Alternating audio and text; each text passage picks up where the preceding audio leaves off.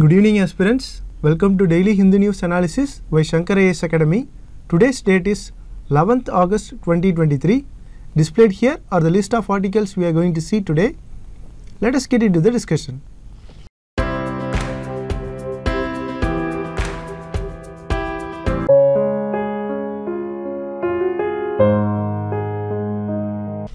Recently, 11 men who were convicted in Bilkis Banu case were prematurely released.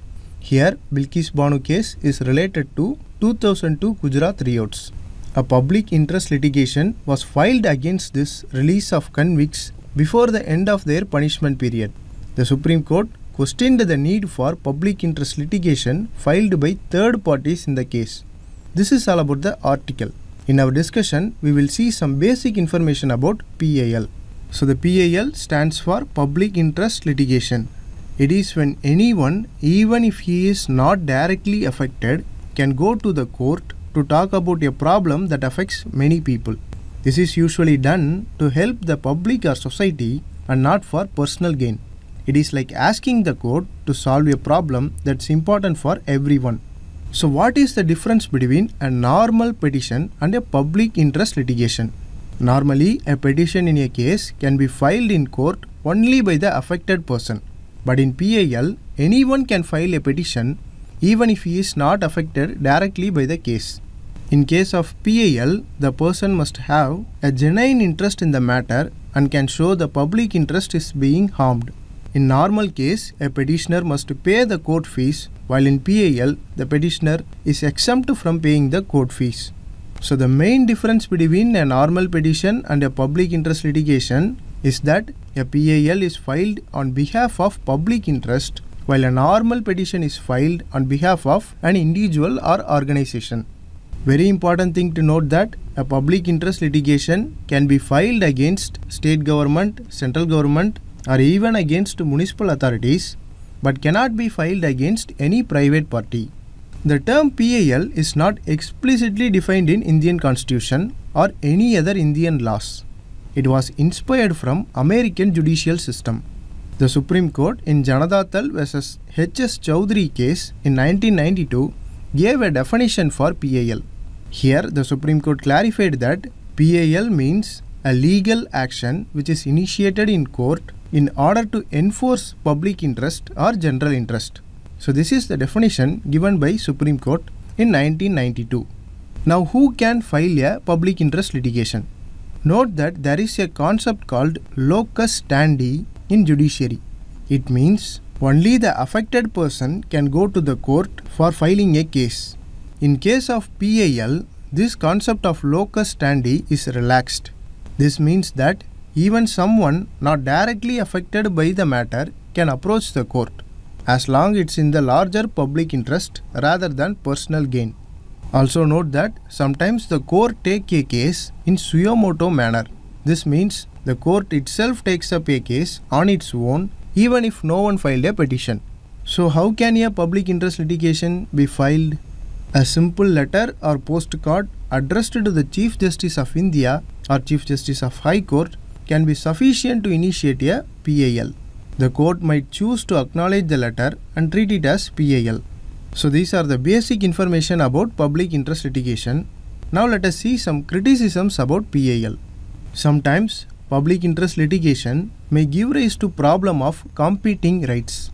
For example, when a person files a PIL against an industry which causes serious pollution to the residents of the area, the court may order the closure of this polluting industry. Here, the interest of the workmen and their families who are deprived of their livelihood may not be taken into account by the court. So this is the problem of competing rights. The main issue with the PIL is that there is a concern about potential misuse of PILs. Many parties are trying to use PIL for vested interests. Next important issue is Indian judiciary is already burdened by huge number of cases. In addition to this, PILs will only increase this burden. Also, there is a criticism that judiciary is stepping into the powers of executive and legislature through PIL. Sometimes this may violate the separation of powers. So this is all about the public interest litigation. Now let us move on to our next topic. Look at this article. Recently, the Wildlife Institute of India and National Tiger Conservation Authority conducted the tiger census. According to this updated census, Madhya Pradesh is reported to have 785 tigers, which is about 1/5 of the total tigers in the country. This is 50% increase since the last census. The editorial here highlights the steps taken by Madhya Pradesh government to improve the tiger numbers. Let us start by seeing how there is a lot of improvement in tigers in Madhya Pradesh. What Madhya Pradesh government did is very simple. Rather than focusing just on tiger numbers, they focused on creating suitable habitats for tigers. So how did they create suitable habitats for tigers? Madhya Pradesh government brought back certain animals like swamp deer, guar to new places where tigers can have them as food. They also moved deer from the crowded areas to the less crowded areas. They did this by catching the animals and releasing them in better spots. This helped to keep the balance between tigers and their prey. This in turn resulted in increased number of tigers. This is the policy adopted by Madhya Pradesh government, and this is called prey management policy. The article says that other states must also adopt this prey management policy to increase their tiger numbers. This is in news mainly due to the recent amendment made to Forest Conservation Act. The amendment makes it easier for big pieces of forest land to be turned into forest and industries. This means that forest where animals live can get divided into small parts, which is not good for them. This fragmentation of forest will affect the predator and prey ratio. To fix this issue, more states need to come up with plans to manage the prey population. That is, the state must adopt scientific prey management policies. This is all about the editorial article. As a part of this discussion, let us see some efforts taken by Indian government to conserve the tigers. The first major step was Project Tiger. It was launched in 1973. This was one of the earliest and most significant efforts to conserve tigers in the world. Through this Project Tiger, the government has established protected areas like tiger reserves to conserve the tiger. The project also aimed to stop poaching and habitat destruction. The second important thing is National Tiger Conservation Authority, NTCA. This is responsible for formulating policies, plans and programs for the conservation of tigers in India. It sets the direction for tiger conservation efforts across the country. It also oversees the implementation of Project Tiger. The third important step is Wildlife Crime Control Bureau. This Wildlife Crime Control Bureau enforces the Wildlife Protection Act and other relevant laws related to poaching, killing, trafficking and trading of tigers and their derivatives. It collaborates with various enforcement agencies such as police, customs and border control to ensure a coordinated response to the wildlife crime. Then the Wildlife Institute of India and National Tiger Conservation Authority conduct a periodic tiger census every 4 years. So these are the major steps taken to conserve tiger habitat in India. Finally, the government has placed tiger in Scheduled 1 of Wildlife Protection Act 1972. So this offers tigers a maximum protection. So this is about the conservation of tigers in India. Let us move to the next topic. Take a look at this news article. It says that special economic zones which were approved in northeastern states have still not become operational. See, there are 5 special economic zones which were approved between 2007 and 2021 in northeastern states, but none of them are currently operational. This concern was reported by Parliament Standing Committee on Commerce. So this is all about the news. Now in this context, let us understand some points about special economic zones, their types and the issues associated with it. So what is special economic zone? It is a geographical region that is designed to generate positive economic growth in the country. This particular region has liberal economic rules. In other words, special economic zones have favorable economic regulations compared to other regions in the same country. For example, government provides tax incentives or lower tax rates in special economic zones. The first special economic zone was established at Kandla in Gujarat in 1965. So basically, special economic zones is an area where foreign and domestic industries can set up their factories and focus on import and exports with a wide range of benefits and supports from government. Now let us see the objectives of special economic zones. The main objective is the promotion of exports and also generation of additional economic activity. The next important objective is the promotion of investment in domestic industries. It also helps in creation of employment opportunities and the development of infrastructure facilities in our country. Apart from this, special economic zones also promote foreign direct investment. These special economic zones are administered by SEZ Act, which was passed in 2005. Now with these basics, let us understand the types of special economic zones. There are many types of special economic zones. The important ones are free trade zones, export processing zone, industrial zone, specialized zone, etc. Now let us take free trade zones. These zones are called commercial free or foreign trade zones. These trade zones are specially secured areas where they have special outcome procedures and duty-free treatment. They are generally designated for processing of imported and exported goods. Now coming to the export processing zone. The export processing zones are generally used for commercial and industrial exports. The main goal of this zone is to encourage the economic growth through foreign investment in processing sector. See, the export processing zones offer certain benefits such as tax and import duty exemptions. Now moving on to the industrial parks. See, the industrial parks are designated to be used for industrial purpose rather than commercial or residential purpose. These areas often have tax related incentives. So these are the types of special economic zones. Now let us see some important issues with special economic zones in India. See, the India's special economic zones are inspired from Chinese special economic zones. But the size of SEZ in India is smaller compared to other countries like China. This is one important issue with the SEZs in India. The next is large area of land allocated for special economic zones are underutilized or not properly utilized. Like we have seen in the news, most of the SEZs allocated in northeastern states are not still operational. So this is another important issue in India. The next is there is a lot of competition between foreign investors from investing in India because the competition is going towards the Asian countries. The next important issue is existence of multiple models of special economic zones. See, there are multiple models of economic zones such as coastal economic zone, special economic zone, national investment and manufacturing zone, textile parks, food parks. So these multiple models pose challenges in integrating the various models. So these are the important issues with regard to special economic zones in India. In order to address these issues, government has constituted Baba Kalyani Committee in 2018 to make recommendations to improve the efficiency of special economic zones in India. This committee has recommended for the promotion of MSME investments in special economic zones by linking with MSME schemes that government has already implemented in country.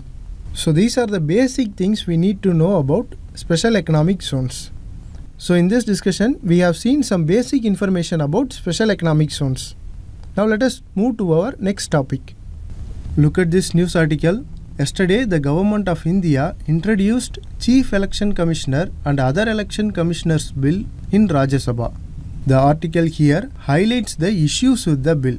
So in our discussion, we will see some important changes brought by the bill and the issues associated with it.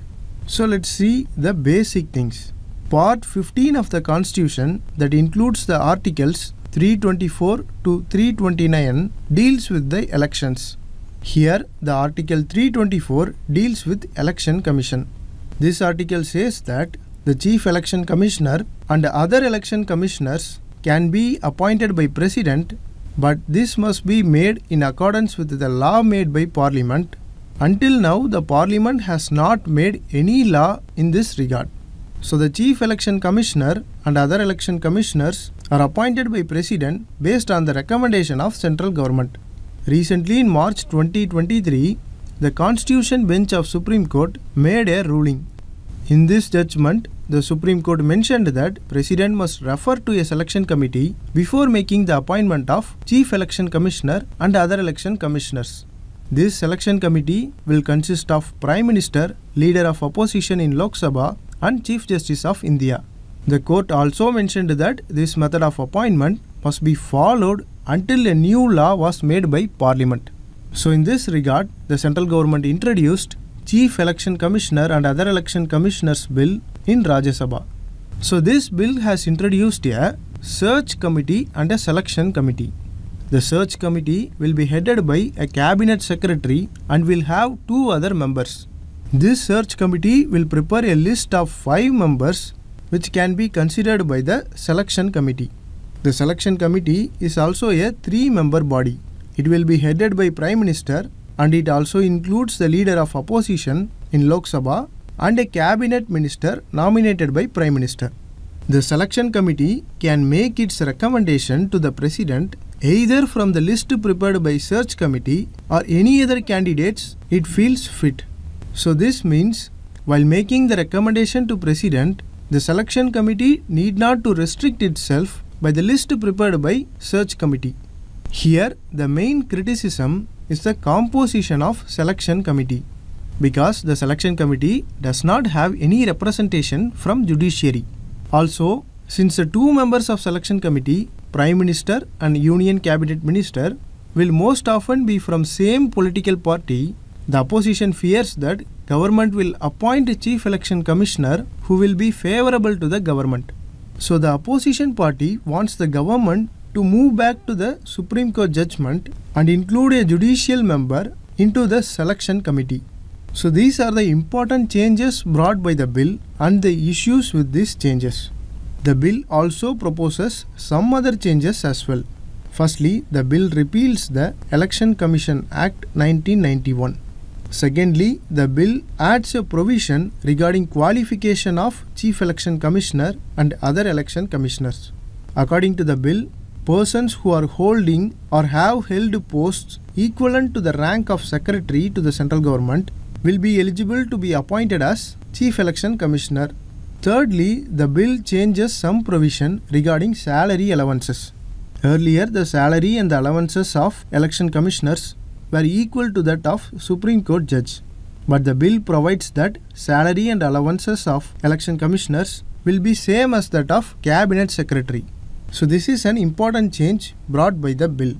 Lastly, the bill says that election commissioners will not be eligible for reappointment. So these are the important changes brought by this Chief Election Commissioner and Other Election Commissioners Bill 2023. So this is all regarding this discussion. Let us move to our next topic. Take a look at this news article. The news is that yesterday Monetary Policy Committee of RBI had met to decide on policy rates. See, the committee has raised the projection for retail inflation from 5.1% to 5.4% for this current financial year. This means that the retail inflation is going to increase in upcoming months. In addition to this, the committee also observed that the headline inflation in our country is expected to surge due to increase in vegetable price.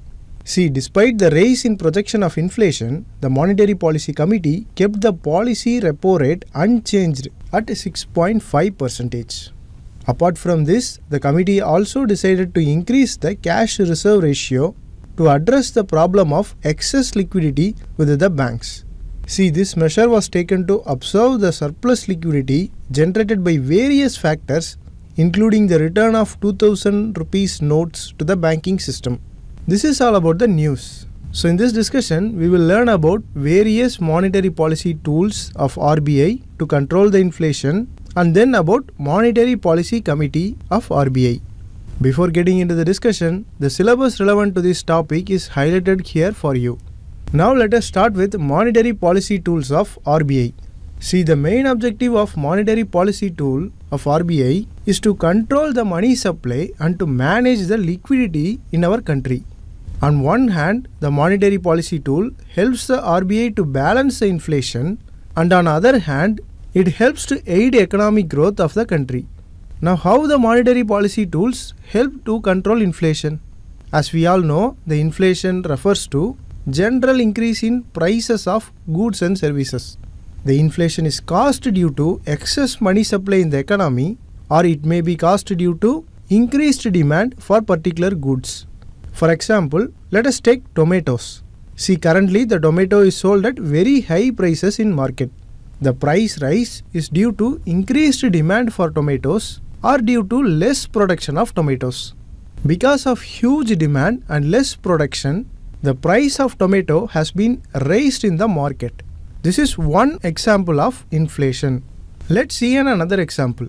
Let us assume that banks provide cheaper loans to its customers. In this situation, the people used to borrow more money from the banks, right? And they will be left with excess money. As more money get into the people's hands, they tend to spend more. This situation also lead to increased demand in the market. Subsequently, the prices of goods will increase. So, this is another example of inflation. See, to control these kinds of inflation, RBI uses various monetary policy tools like repo rate, reverse repo rate, CRR, SLR, open market operations, and so on. Using these monetary policy tools, RBI controls the money supply in the economy, thereby controlling the inflation. Now we will understand important monetary policy tools one by one. First, let us take repo rate and reverse repo rate. Here the repo rate is the rate at which RBI lends money to the commercial banks. See, if the RBI increases the repo rate, the commercial banks do not like to buy more money from RBI because the banks need to pay more interest. So this ultimately leads to decreased money supply in the economy, and this helps in controlling the inflation. Because the money supply decreases, the inflation will also decreases. Now coming to the reverse repo rate. The reverse repo rate is the rate at which RBI borrows money from commercial banks. See, if the RBI increases the reverse repo rate, then it will attract the commercial banks to lend more money to RBI. By increasing the reverse repo rate, the RBI sucks excess money available with the banks. So the banks will have less money to circulate. So by this process, the excess money supply in the economy is absorbed by the RBI. It means the money supply in the economy is decreased. As we know, if the money supply is decreased, the inflation will also decrease. This is how the monetary policy tools like repo rate and reverse repo rate helps to control the money supply and inflation in the economy. Now let us see about cash reserve ratio, CRR. CRR refers to percentage of total deposits of banks that has to be kept with RBI in the form of cash. See, the RBI used to change the ratio from time to time. For example, when there is high inflation, RBI increases the CRR, so the banks need to keep more cash with the RBI. This results in reduction of cash supply in the economy, which in turn reduces the inflation. Now when the economy faces a slowdown, RBI lowers the CRR, so the banks can have more money to spend, and this increases the cash flow and hence revives the economic slowdown. This is how the cash reserve ratio is used by RBI to control inflation. Now coming to open market operations. Open market operation refers to buying and selling of government securities by RBI. This is carried out to regulate short-term money supply. If the RBI wants to induce more money into the banking system, it will buy government securities and inject funds. And if RBI want to reduce the money supply, it will sell the government securities to banks. So this is how open market operation helps to control inflation and money supply. Now let us see about statutory liquidity ratio, SLR. SLR refers to a percentage of total deposits of bank that they have to keep with themselves. The main difference between SLR and CRR is that CRR is kept with RBI while SLR is kept within the banks. So the banks can invest in government approved securities for maintaining the SLR. This is all about the monetary policy tools of RBI. Now let us see about the Monetary Policy Committee, which is mentioned in the news. This Monetary Policy Committee MPC was constituted by central government under RBI Act 1934. The MPC functions under Reserve Bank of India. It is responsible for deciding rates like repo rate, reverse repo rate and other rates to achieve the inflation target. Note that this committee is assisted by Reserve Bank's Monetary Policy Department. What is the composition of MPC? MPC consists of 6 members. RBI Governor serves as the chairperson of this committee. Then Deputy Governor in charge of monetary policy is also a member of this committee. Apart from RBI Governor and Deputy Governor, one official is nominated by RBI is also a part of this committee. So these 3 members are from RBI side and the remaining 3 members represent the Indian government. These 3 government nominees are appointed by central government based on recommendation of Search-cum-Selection Committee. The selection committee consists of Cabinet Secretary, RBI Governor, Secretary of Department of Economic Affairs and 3 experts in economics. So based on this committee recommendation, 3 members are appointed to Monetary Policy Committee on behalf of central government. So these 3 members from RBI side and 3 members from government side. These 6 members forms the Monetary Policy Committee. Now let us see what are the functions of Monetary Policy Committee. The main function is to maintain the price stability and achieve inflation targets set by government. The primary goal of the committee is to contain the inflation within 4% with a deviation of 2%. That means the inflation can be around 4% plus or minus 2%. The decision making of Monetary Policy Committee is by a majority voting. If there is a tie, RBI Governor has the casting vote. This means that the vote of RBI Governor will be the deciding factor in the functioning of the Monetary Policy Committee. Important thing to note here is that the committee's decision is binding on RBI and the RBI has to implement the recommended changes in the policy rate. A minimum of 4 members including the governor or deputy governor must be present to constitute a quorum of MPC meeting. This means if there is less than 4 members, the committee cannot function. So in conclusion, the Monetary Policy Committee of RBI plays a crucial role in maintaining the price stability and controlling the inflation in India. That's all about this discussion. We have seen the various tools of monetary policy by RBI and we have seen about Monetary Policy Committee. So let's move on to our next topic. Now we have come to the prelims practice question discussion. Look at the first question. It is about National Tiger Conservation Authority. Look at the first statement. NTCA was constituted under Wildlife Protection Act 1972. Look at the second statement. Minister for Ministry of Environment and Forest is a chairperson of NTCA and Minister for State in Ministry of Environment and Forest acts as a vice chairperson. These 2 statements are correct. Look at the third statement. NTCA approves a tiger conservation plan prepared by state government. Yes, this statement is also correct. NTCA addresses livelihood interest of local people in areas surrounding tiger reserves. Yes, this statement is also correct. So the answer is D, all the 4. Now look at this second question. It is about public interest litigation. So we have to find which of the following is not entertained as PIL by Supreme Court. Look at the first and third statements. Petition relating to landlord-tenant matters and petition relating to early hearing of cases pending in High Court and subordinate courts. So these 2 statements are the correct answer because these petitions are not entertained as public interest litigation by Supreme Court. So the correct answer is C, 1 and 3. Now look at the third question. It is about Election Commission. Look at all the 4 statements. The first statement is incorrect because it is the Supreme Court and High Court which look after the election disputes and not the Chief Election Commissioner.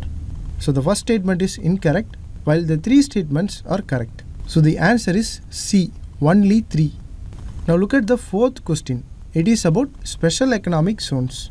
As we saw in the discussion, all the given statements are correct.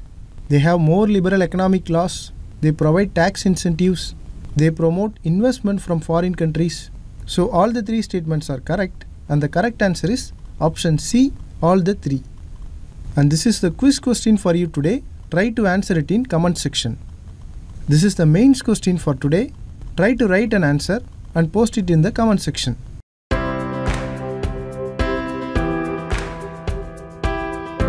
So we have come to the end of the discussion. If you like the video, please share it with your friends and don't forget to subscribe to Shankar IAS Academy YouTube channel. Thank you.